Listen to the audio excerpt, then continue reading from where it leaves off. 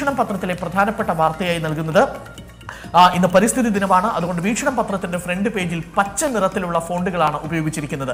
മൊത്തം പത്രം നോക്കുന്ന സമയത്ത് ഒരു ഗ്രീൻ ഫീൽ ഉണ്ട്. പരിസ്ഥിതിയുടെ അന്തകവിത്തായി കേന്ദ്ര സർക്കാരിന്റെ എൻവയോൺമെന്റൽ ഇമ്പാക്ട് അസസ്മെന്റ് ഡ്രാഫ്റ്റ് എന്നാണ് പത്രം പ്രധാനപ്പെട്ട വാർത്തയിൽ ഇടിയുന്നത്. മറ്റെല്ലാ വാർത്തകളിൽ നിന്നും വ്യത്യസ്തമായി കേന്ദ്ര വനം പരിസ്ഥിതി മന്ത്രാലയം പുറത്തിറക്കാൻ പോകുന്ന പരിസ്ഥിതി ആഘാത പഠനത്തിന്റെ ഡ്രാഫ്റ്റിൽ വളരെ അപാകതകൾ നിറഞ്ഞു നിൽക്കുന്നുവെന്ന് പത്രം റിപ്പോർട്ട് ചെയ്യുന്നു.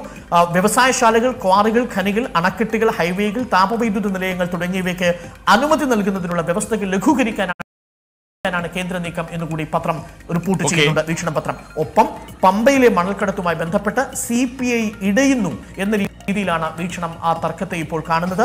വനംവകുപ്പ് മന്ത്രി ഉറച്ചു തന്നെ എന്ന നിലപാടിലാണ് പത്രം ഈ വാർത്ത റിപ്പോർട്ട് ചെയ്യുന്നത്. സുപ്രഭാതത്തിലേക്ക്